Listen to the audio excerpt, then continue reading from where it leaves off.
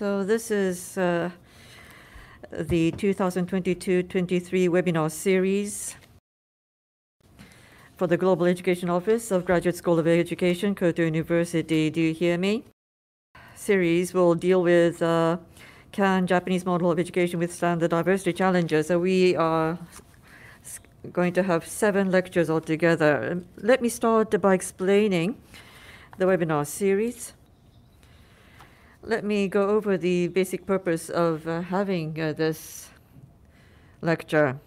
And after that, I will introduce the speaker.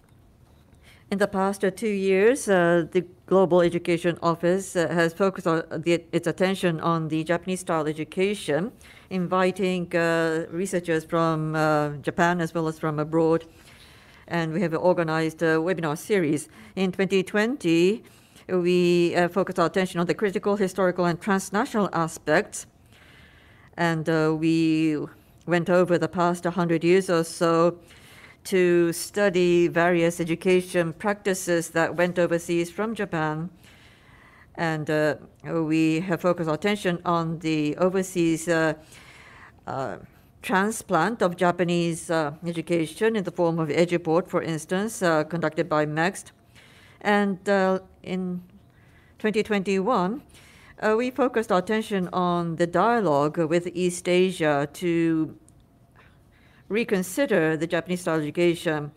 And we invited East Asian researchers to listen to their ideas as to how Japanese-style education compare to East Asia, for instance. And the 2020 series are uploaded on our website. We are in preparation to do the same for 2021 webinar series. Both of the webinar series take reference on the past and East Asia to take a relook on the Japanese-style education.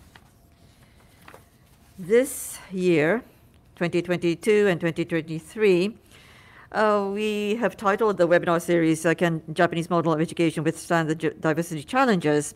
And we are scheduling to have 7 lectures altogether. The reference point here is the kind of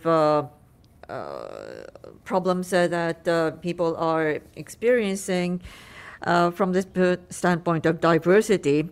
And of course, in order to respond to the interest from overseas, there are attempts to transplant Japanese-style education abroad with a focus on the good points of the Japanese-style education. But if you look at the debate within Japan, when it comes to LGBTQ, gender, and ethnicity, and language, culture, and disability, for instance, there are many issues still remaining in responding to diversity. And of course, the Japanese-style education has been noted internationally for its features in trying to promote whole human education. But at the same time, there have been a pressure towards uniformity. There are differences among children, and yet when they go to study at Japanese schools, they face all sorts of walls and obstacles. And therefore, when we look at the Japanese-style education from this perspective, we can identify various features and challenges. What are the strengths of the Japanese-style education, and how can these strengths be utilized to promote affirmative education based on the premise of diversity? How can the Japanese-style diversity education be different from multicultural education in the West, for instance? In this webinar series, we will be inviting researchers and practitioners from in and out of Japan, once again, to deepen understanding on this subject. Let me introduce the speaker for today. This is the opening lecture, so to speak, for 2022 webinar series. We invite Dr. Watanabe, Associate Professor of Saitama University. He is with Center for Research in General Education, and probably he is one of the most outspoken researchers on this subject that we can listen to. He has spoken widely on sexual diversity issues, and he has also lectured at study meetings of the prefecture as well as the Board of Education on gender equality issues and human rights learning. He has written widely as well. In 2016, he has published a book. He supervised a book on diverse genders, diverse ways of living. And in 2018, he has published a book from Heibonsha Publishing on sexual diversity. And also, he has written another book, published another book in 2019, utilizing a comic approach for children, so that he utilizes various illustrations and comic books to enlighten children on this subject. He has also introduced the queer theory to educational practice, and he has written many papers on queer education theory. As for today's lecture, first of all, we will be inviting Dr. Watanabe to speak for 40 to 45 minutes and move on to Q&A. During the Q&A, those of you who wish to speak, please raise your hand and unmute, and you are able to speak directly with Dr. Watanabe. So, Dr. Watanabe, the floor is yours. Thank you very much, Professor Takayama, and how do you do? And hello to everyone. My name is Watanabe of Saitama University. Thank you for being with me, although the time is limited. The topic I'd like to give you is the challenges of sexual diversity for Japanese education. The historical process we have seen in recent years and challenges we have found so far is what I would like to take you through. First, government's actions concerning education about sexual diversity. In 1979, Ministry of Education issued one document, and there homosexuals were considered as perverted sexual delinquency. But with the court ruling on Fuchu Youth House incident, in the process of judicial actions in 1993, the Ministry of Education deleted that wording, and this particular incident and the court ruling was perhaps the very first one concerning the sexual diversity and homosexuals. And this house is an accommodation facility, and human rights group for homosexuals used that facility, but there was an objection that they shouldn't use it because this is for the heterosexuals, and they were also discriminated and harassed by other guests in the house. And the prefecture government ordered that the homosexuals shouldn't use that house. But then in 1997, ruling by the Tokyo High Court said administrative authorities, including prefecture's Board of Education, need to give careful and sensitive attention in view of various needs, including those of homosexuals as a minority group. They are required to adequately promote the rights and interests of homosexuals, and it is impermissible for them to be indifferent or ignorant about them as an entity authorized to exercise administrative disposition. Unquote. Such an entity include those which are involved in the public education. And this was a very important epoch-making ruling in 1997. And then in 2000, the government and the lawmakers enacted an act concerning human rights education and human rights awareness raising. And based on that act, In 2002, Basic Plan on Human Rights Education and Awareness Raising was prepared. And on policy measures to promote human rights education and awareness raising, for measures concerning others, discrimination against homosexuals and other issues concerning sexual orientation was mentioned as those which require measures which should be considered to solve them according to the respective circumstances. And this particular wording was very much influenced by the ruling by the Tokyo High Court, and homosexual groups received hearing surveys by the authorities before this basic plan was prepared. And because of such activities and actions, the basic plan included homosexuals. But it only says measures shall be considered. And it doesn't say that measures should be taken to solve the problems. So one step still behind. Then in 2003, after the basic plan was announced, GID, gender identity disorder, is a diagnosis given to people with such problems.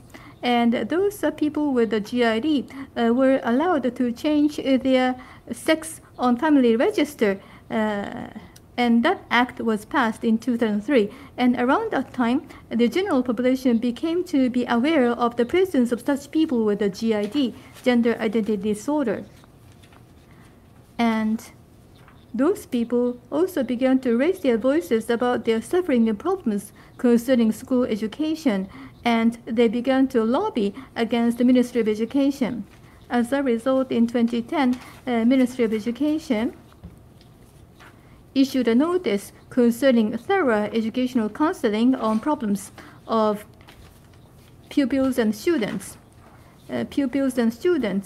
From elementary school to high school with a gender identity disorder requires a fine-tuned response and needs to receive educational counseling, and a careful and sensitive approach should be taken, and that was mentioned in the notice.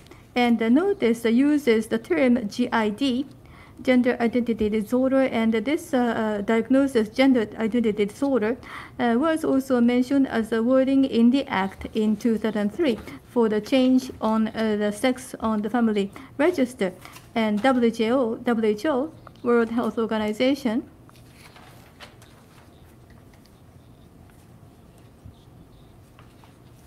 already eliminates such a problem like GID from the category of disabilities. However, in Japan, such a name diagnosis, GID, is necessary to receive any measures under the law. But in the near future, such a wording will be made not necessary. And then various GID-related NPOs and NGOs began to say that the problem exists not only for people with GID, but also for those people who have issues concerning their sexual problems, such as homosexuals and LGBTQ. And in that process, people have found out that the suicide rate and the suicide ideation rate among LGBTQ was relatively high. And based on that, in 2012, government released outlines for comprehensive measures for the prevention of suicide was issued. And then in that document, Minister of Education mentioned that with regard to sexual minorities whose ratio of having suicidal ideation is reportedly high, we must promote the understanding of school staff and teachers. The outlines also mentions what should be done by the Ministry of Welfare and also Ministry of Justice. But GID was clearly mentioned as a sexual minorities.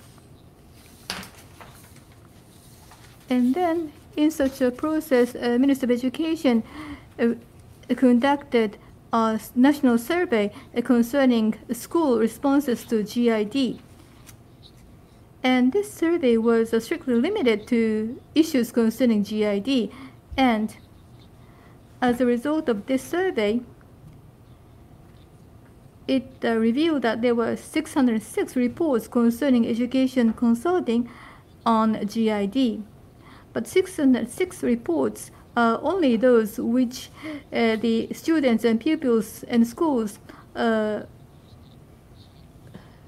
allowed to release, and this is only 60% of the schools which give due consideration to the sexual minorities, and only the remaining 40% were still a problem.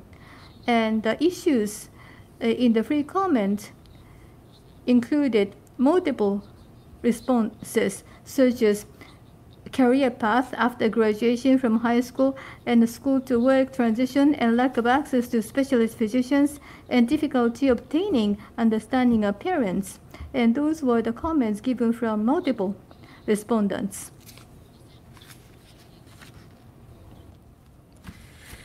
In 2015, the Minister of Education came up with the implementation of fine-tuned response related to pupils and students with gender identity disorder. This was a notice that the ministry has issued.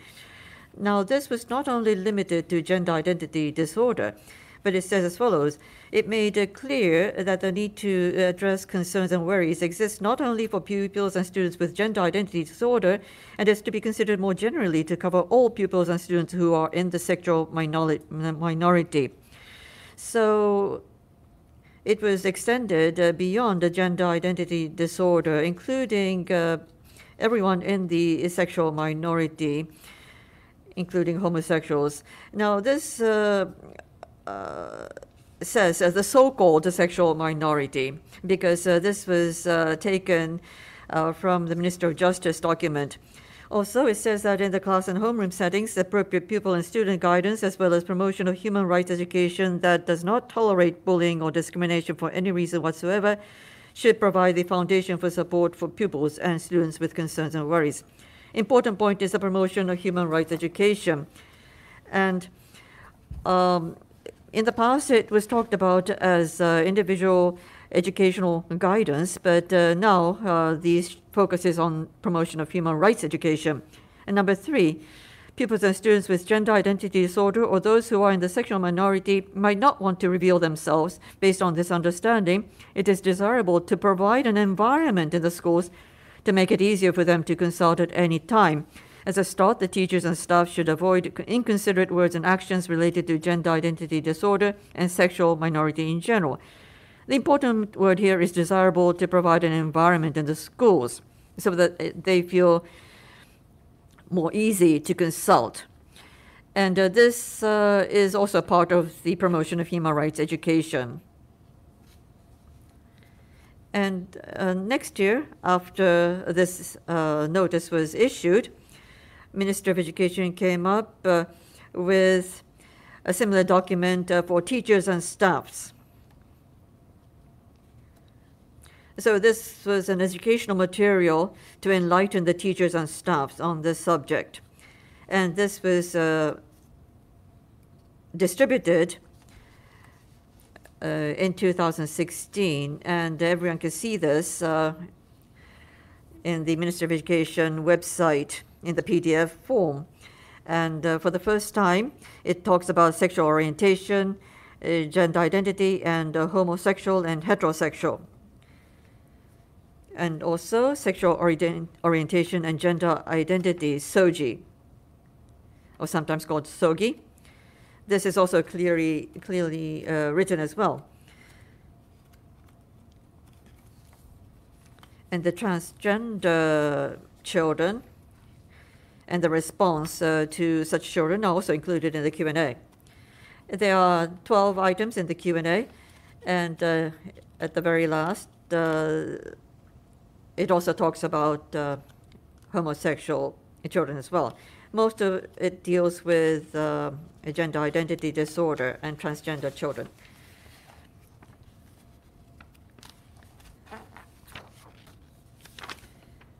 Based on the survey conducted in 2013, these are examples of school support for pupils and students related to GID. And also, this is included in the document in 2016 as well. In terms of clothing, allow them to wear uniforms, clothes, and gym clothes of their own gender identity.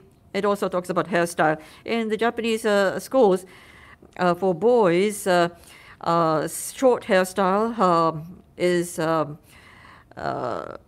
prescribed according to the school rule. And for girls, they are able to have hair length just going up to shoulders. But here, the hairstyle talks about allowing boys to have longer than standard hair length to a certain degree. And also, in terms of names, use names of their choice in school documents, including report cards, or list them in the student directly with the gender identity of their choice. In swimming class, changing clothes may be stressful, and therefore separate date could be set as supplementary lessons for such children, and or substitute with written reports.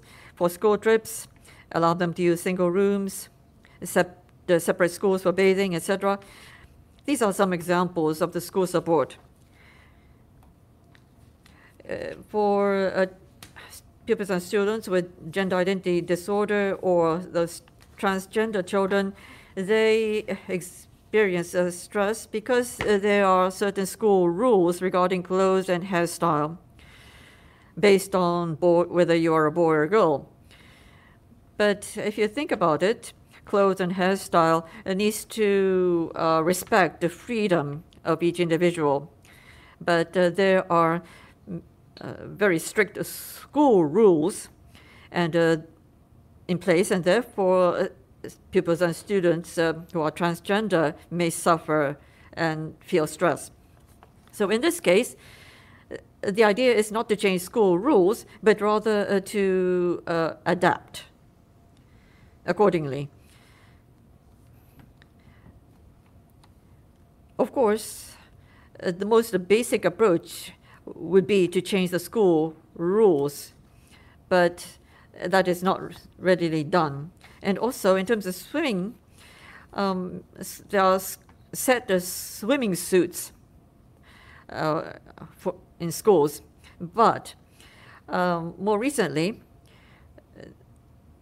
the trend seems to be to unify the swimming suit for both male and female pupils and students.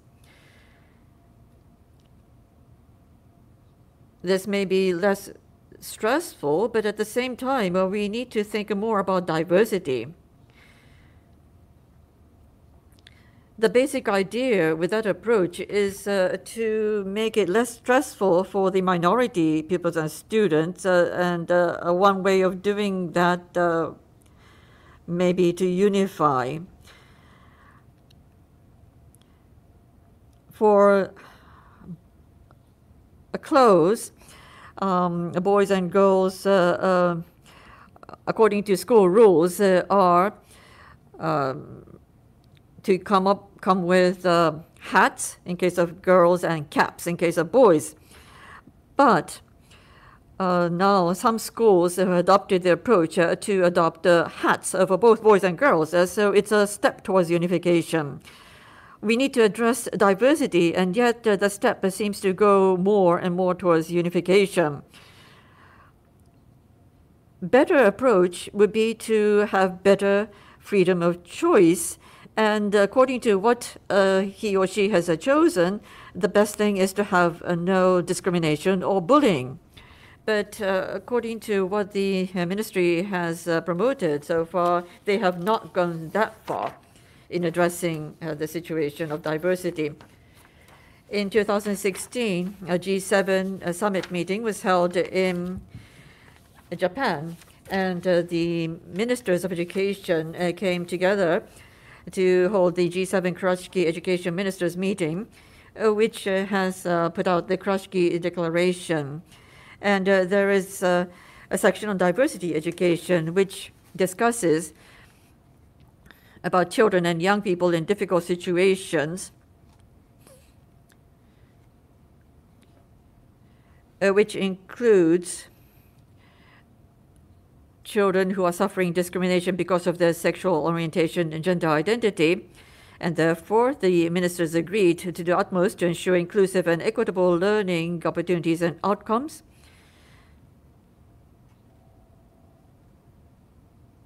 And committed to realizing educational environments to do this.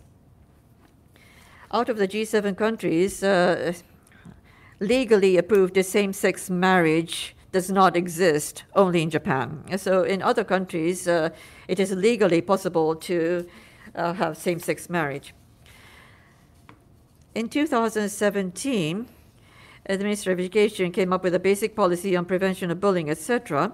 And in the attachment, it talked about the important points in preventing bullying, promoting early detection, and taking measures against bullying in schools, where it says it is important to foster correct understanding among teachers and staffs, and everyone should know about the response that needs to be taken by schools. I talked about the document that was written from the standpoint of prevention of suicides, but in this case it was a document on prevention of bullying.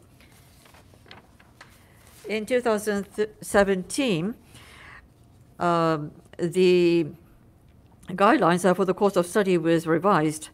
And for this purpose, the Ministry of Education collected public comments.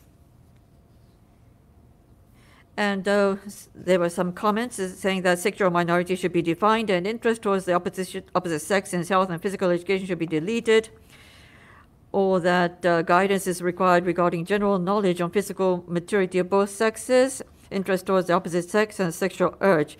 And care of sexual minorities should not be included in guidance, but should be dealt with by individual counseling, to which the ministry responded, saying that the ministry will provide guidance so that fine-tuned response, including counseling, takes place at schools. And regarding the sexual minority mentioned in the above notice, the ministry is of the view that it is difficult to make it a part of guidance when considering the need for individualized guidance, the understanding of parents and the public, and the need to provide appropriate guidance to the teachers.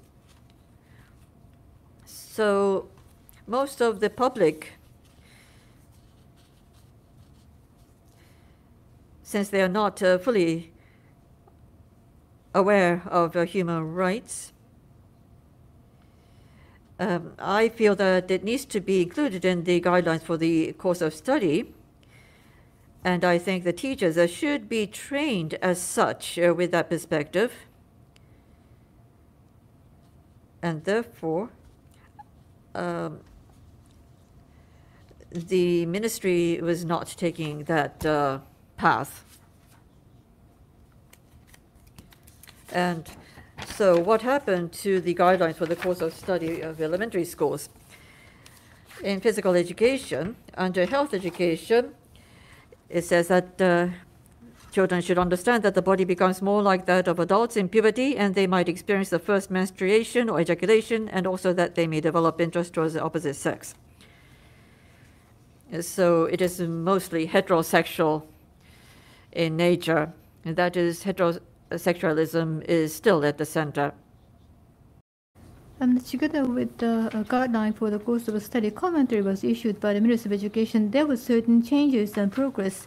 It says that body changes take place in puberty, and those activities vary from person to person, with boys having a stouter body and girls having a rounder body, and showing the dichotomy between the boys and girls. However, it also says that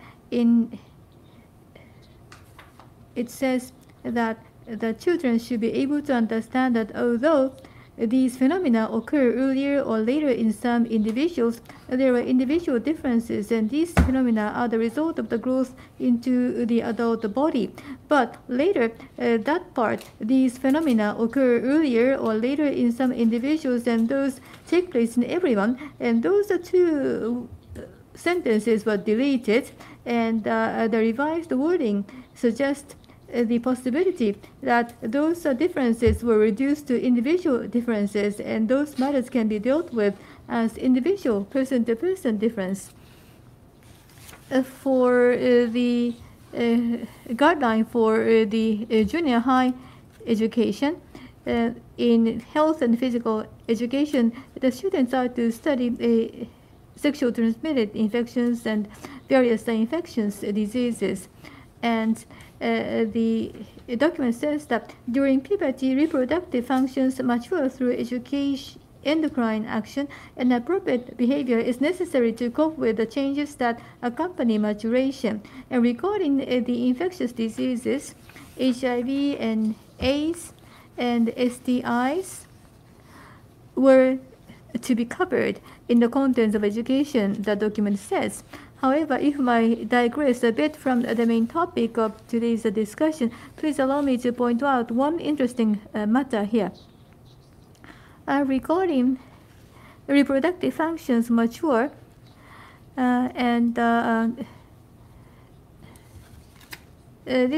document says that the content shall not cover the process of pregnancy. And the Minister of Education considers this, that sexual intercourse should not be covered in the education. Although the document said that STI should be taught, but the sexual intercourse shouldn't be taught. But then, how can we talk and explain STIs without mentioning sexual intercourse? And this shows one contradiction in Japanese education. And also, it says that the center of the matter is still on the heterogeneity, heterosexualism, because it says that in puberty, interest in the opposite sex increases. So in such a manner, the current guidelines still focus on the heterosexuality, but actually the textbooks are changing from 20. Well, in Japan, we have the government system of authorizing textbooks to be used in education, but in 2019, such authorized textbooks were introduced also on the course of ethics. Here, there are some textbooks which do mention LGBTs and sexual diversity, and also from 2019, in the health textbooks of the physical education, 2 publishers issued textbooks that refer to such issue like LGBT and sexual diversity, and also the social studies and home economics and art textbooks begin to mention gender diversity. And actually 17 out of 106 textbooks do mention sexual diversity. And for health and physics education, 3 out of 4 textbooks do mention sexual minorities or sexual diversity. So gradually, such issues concerning sexual minorities are beginning to be mentioned in various textbooks. So last year, the Central Council for Education, the advisory body to the Minister of Education, issued a document titled Aiming to Establish a Japanese-Style School Education in the Reiwa Era. And the item talking about the raising the quality of school education, enhancing diversity and exclusiveness, talks about the fact that there are children who worry about gender identity disorder, or children who worry about gender identity. And in order for such children to feel safe at school, it is important to foster correct understanding of gender identity disorder, sexual orientation, or gender identity among teachers and staff, and to promote appropriate educational counseling at schools based on such understanding. This has been written up in this report by the Central Council of Education. So this focuses its attention on correct understanding among teachers and staffs and promotion of educational counseling, but it does not talk about human rights education. Currently, the student guidance summary is in the process of a revision, and in Chapter 12, there's a chapter on issues related to sex and gender. And Chapter 12, Section 5, talks about issues and response related to sexual diversity. So this reflects the 2015 document or the educational material that was published in 2016. Let me talk about the textbooks that are being used. This is a textbook officially approved in 2019, elementary school health education textbook for grades 3 and 4, published by Kobun Showing Publisher. And in the main text, it says, puberty and the changes of feelings. When you reach puberty, you start to notice the differences of boys and girls. You might also become attracted to the opposite sex or sometimes have opposite feelings. Such feelings are natural and there are individual differences, it says. What is written in red? You might also become attracted to the opposite sex. So it is mostly heterosexuality that is emphasized. But if you go to the column, a supplementary text, partial revision of the guidelines for the course of study in 2003 made it possible to expand the learning content beyond the set guidelines, and therefore a column like this is one such attempt to provide supplementary learning. And this discusses worries regarding sex and gender. Some of you might feel that your physical gender seems different from the gender of your feeling. Some of you might feel no interest in the opposite sex. If you think your feelings towards your own gender is different from that of other people, or if you have any worries, consult an adult person whom you can trust. And a telephone counseling is also introduced. So this has also been included in the textbook for elementary school children.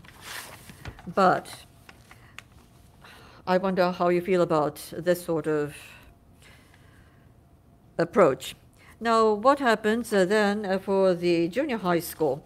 This was published by Gakken and officially approved in 2020. And 7th graders use this. In Chapter 2, title page,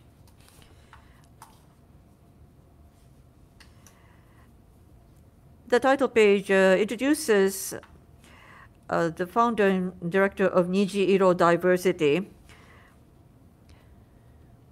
which is an NGO or NPO working on LGBT issues. And Maki Muraki, the founder and director, wrote a short column under the title, Turning the Minority Voice into Power to Change the Society. And in the footnote, there is explanation on LGBT and Soji. So that's the title page for Chapter 2. But in Section 4 of Chapter 2, titled How to Face Up to Sex and Gender, it says, in puberty, sexual awareness starts to change with the maturity of physical functions. You might feel bewildered by enhanced sexual desire or sexual urge. You also might become interested in the opposite sex and might want to be close to a specific individual based on feelings that are different from friendship, but there are different individual differences in such sexual awareness. Still, the focus is heterosexuality.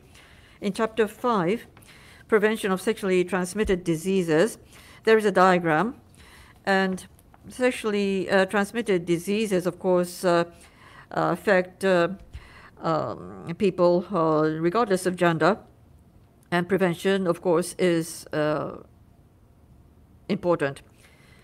So there are different shapes in the diagram. And the diagram basically assumes that the connection of sexual contacts take heterosexuality for granted, because lines connect different shapes only and not the same shapes. So when we think about all of this,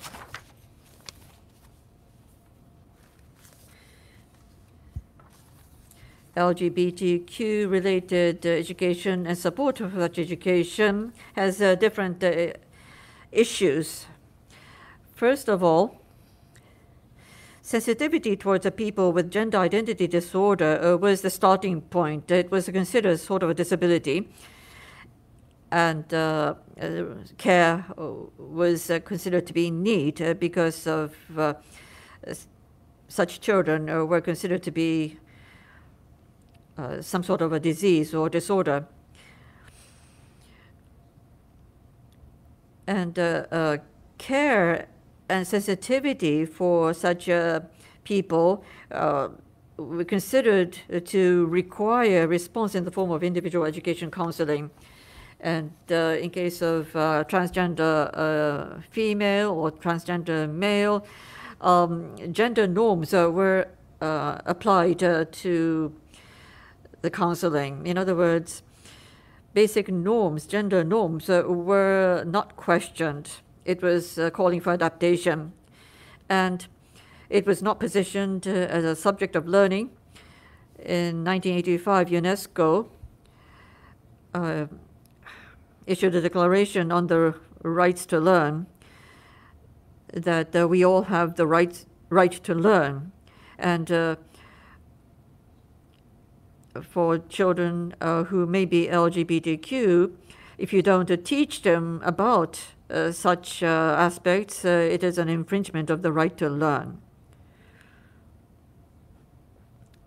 In the notice issued in 2015, a human rights education was added as content, but it was not considered a part of a curriculum. So there was a disregard of group study.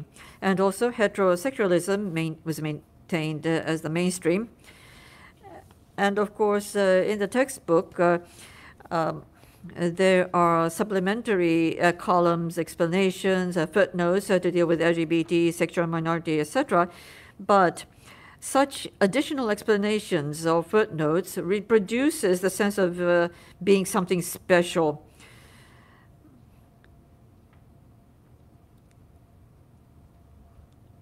More recently, the so-called LGBT education is being talked about, but in practice, it discusses LGBT people only, and the class teaches only about people of LGBT, and heterosexuality or cisgender are not the kind of terms that are used. In other words, even though most people are cisgender is not a term that is often used. These people are just called common people, normal people. So such textbooks talking about heterosexuality, not talking about heterosexuality or cisgender as such, tend to reproduce the sense of them being more common rather than special. And junior high school students may go often to the internet to look up things about LGBT, and they may watch the YouTube. So the guidelines for the course of study and what is written in the guidelines may not meet the needs of children's development or reality today. Minister of Education talks about giving education as fit or in keeping with the development stage of children, but it is actually not meeting such needs today. So the educational environment needs to be developed, including the use of teaching materials that positions heterosexuality and cisgender within the context of diversity together with LGBT. Not making LGBT as common, but to include the heterosexual people and cisgender people in the category of diversity and discuss them all together. I think that is the basic approach that needs to be taken. Thank you.